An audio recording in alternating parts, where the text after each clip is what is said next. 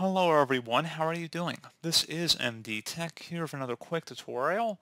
In today's tutorial, I'm going to show you how to resolve if there was a problem processing your Steam request and the specific error message says, sorry, an error was encountered while processing your request. There was a problem processing your request. So this is it a couple times over. And without further ado, let's go ahead and jump right into the solution.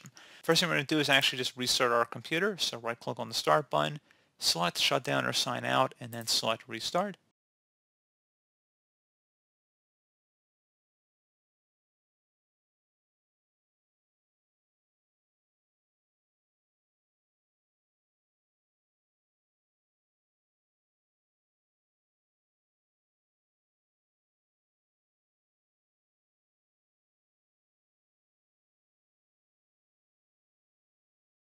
And now attempt to open up Steam and see if you are good to go. If you're still having a problem, something else we can try as well would be to open up the search menu and type in CMD. Best match to come back with command prompt, right click on it and select run as administrator.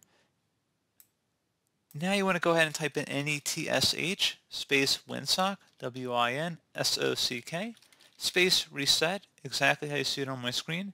Hit enter on the keyboard. Should come back with successfully reset the WinSock catalog. You must restart the computer in order to complete the reset.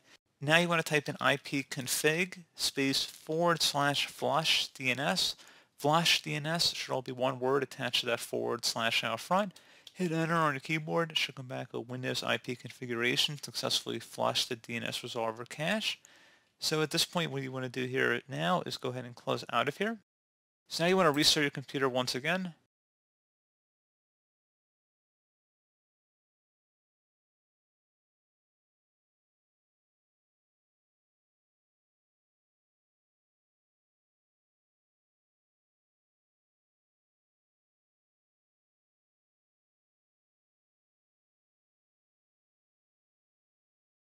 At this point, you may want to consider reinstalling Steam if you are still having further problems, but that should hopefully be about it at this point.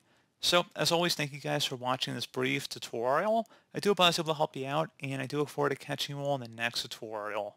Goodbye.